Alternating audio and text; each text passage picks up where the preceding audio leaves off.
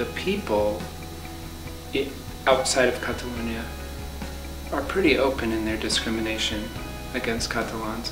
They're just trying to take baby steps in order to end up with no Catalan. What the Spanish government has tried to do recently is make it uncomfortable and difficult to learn and use Catalan. And not just the language, but brainwash too the mentalities, like Catalan is no good.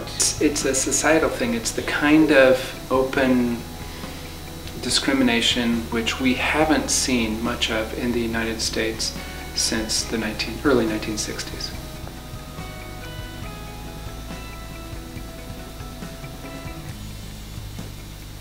If Catalonia gets to keep all the money for itself and doesn't have to pay Spain, the economy will get better in Barcelona for sure.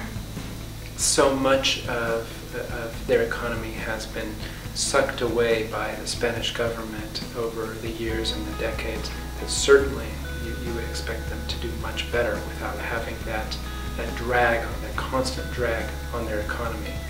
Madrid is using it for itself. That's what's happening. The money doesn't come back and they don't use it for Catalonia, they just use it for their own.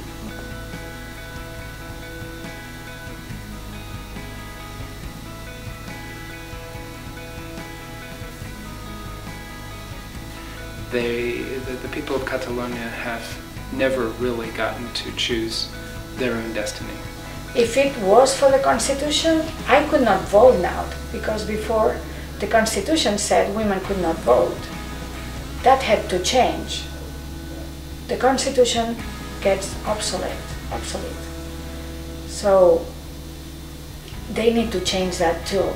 I actually think there will be violence, and that's where I think the United States comes in. There's a lot of people who are confused because they're afraid that Spain will use violence